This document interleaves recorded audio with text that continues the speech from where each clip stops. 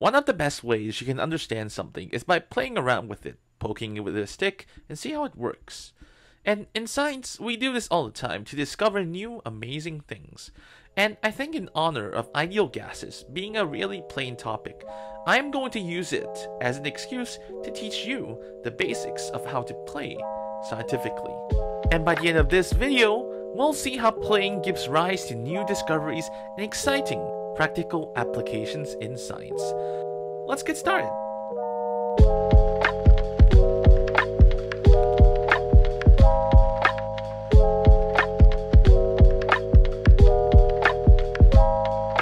Imagine you're a scientist trying to understand how gases work.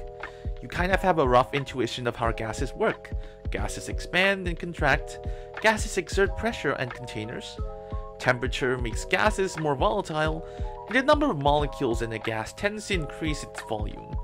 So let's say these four things are the control knobs of your gas. But as you start getting your hands in there and play with the knobs, you notice that changing one of these knobs makes some others change in ways that aren't very obvious. So you may ask, well, what does the behind the scenes of this look like? And even more so, how can we figure this out? After trying various ways of testing these knobs and dials, you came across a very good way of testing the relationships between the knobs. If you just froze all the other knobs and only tested two of them at the same time, you can actually gain a much deeper insight into the two.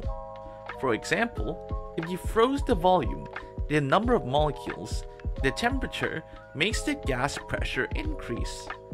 And you write that down. Temperature changes pressure. And seeing that relationship, you try to make a graph out of it and put equations in there while you're at it, and you find that the pressure increases proportionally with temperature.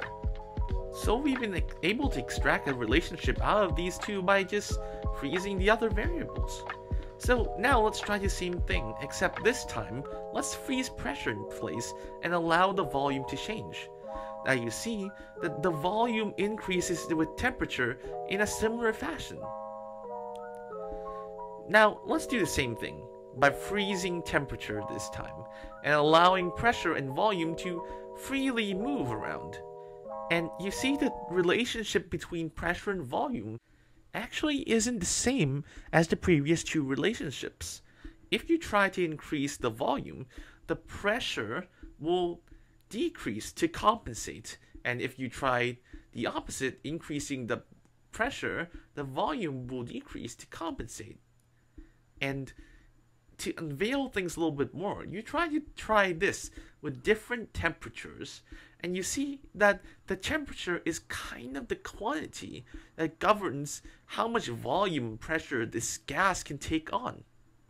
And I'm not going to show it, but for the number of molecules, the relationship is very similar to how temperature governs pressure and volume. We can combine these relationships, and we've now managed to reverse engineer how gases, at least ideal ones, work. And this is only just relevant for thermodynamics. This way of thinking is used everywhere in science. By only isolating two variables and seeing how they can affect each other, we can uncover what is seemingly mysterious within nature. Cool, but now you may be wondering, well, we understand how these things work now, but how do we create anything meaningful from it? Well, I'm glad you actually asked, because we're going to be using our knowledge of ideal gases that we've just built up in conceptualizing the most efficient heat engine in the world. Well, specifically, we're going to be looking at the power stroke, the part where the gas expands to push the piston. But well, let's ask ourselves first, what is expansion? Intuitively, when you think of a gas expanding, it's easy to picture a cloud increasing in size while dispersing at the same time. To make it controlled, let's just say that the cloud is trapped within our piston, and the size increase pushes the piston up. And this pushing up of the piston is caused by the gas doing work on the piston. But we can go a little bit deeper and ask, well, what is work then? And to do that, we have to go back to physics for that definition. Work is the energy you use to move an object by a certain displacement with some force.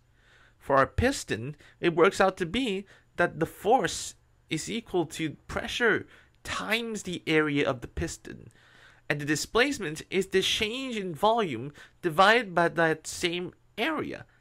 Conveniently, the areas cancel out, and for a gas, this is how you calculate work. More specifically, if you're expanding, you're using the energy from the system to do the expansion.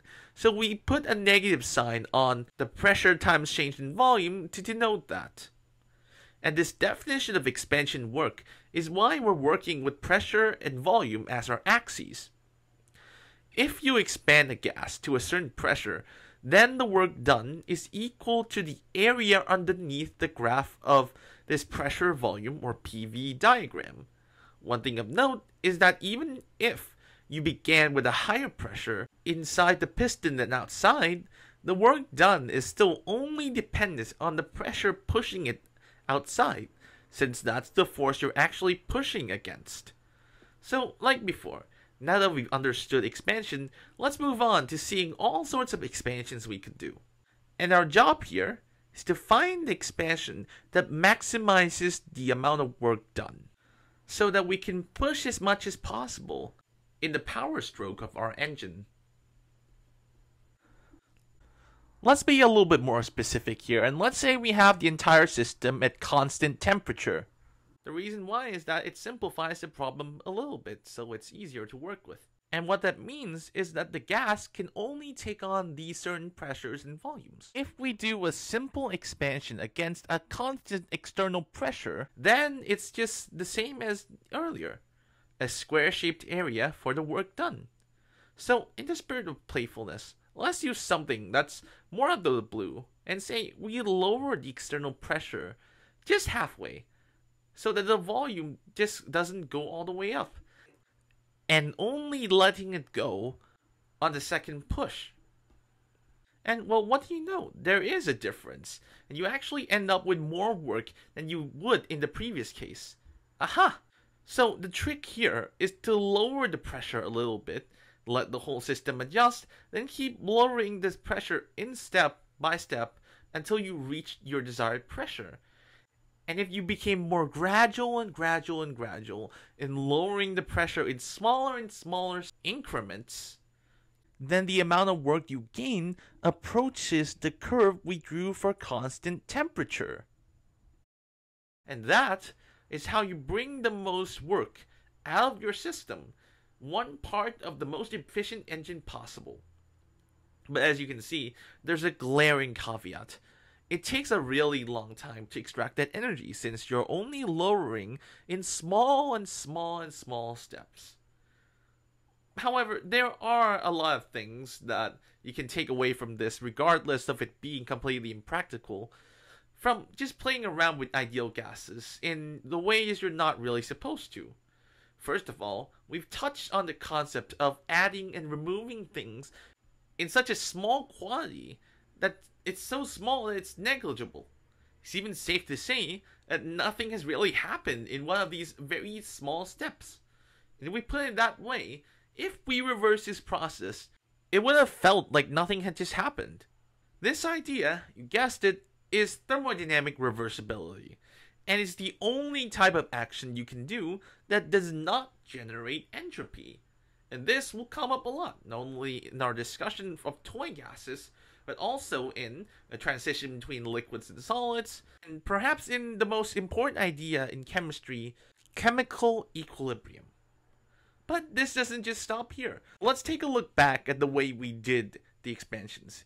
Even though we just got here from the same initial state and want to go to the same final state, you see that the work done to get us there is drastically different. So the path taken actually matters for work. And not only that, but since the change in temperature is zero, the internal energy doesn't change as well. So therefore, by leveraging the first law, the size of the work done is going to be equal to the amount of heat sucked in. And that also makes the heat as dependent on the path as work. And that's why heat and work are referred to as path variables. The internal energy, on the other hand, doesn't care about which path you take. The same pressures and volumes always gives rise to the same temperatures, at least in ideal gases. So in the end, the path you take doesn't affect the internal energy. Only where you start and end up matters. And this is why internal energy is a state variable as opposed to path variables in work and heat. And for practical purposes, state variables are much more convenient to deal with, since you can simply ignore the path you took, and everything just boils down to simple plus and minus calculations. Well, this might be cool and all, but come on, give me some real practical applications, like measuring something for months. Well, since this episode has gone for long enough, that's what the next episode is going to be about. We'll be leveraging the ideas planted in this video in the next episode. But for this episode, you can see that the simple idea of playing around cleverly with nature, we can uncover the mysterious puzzle that lies beneath it, and use the insights we've gained to create and discover new things. Don't forget to like and subscribe, and turn on the notification bell. I'll see you next time. Goodbye.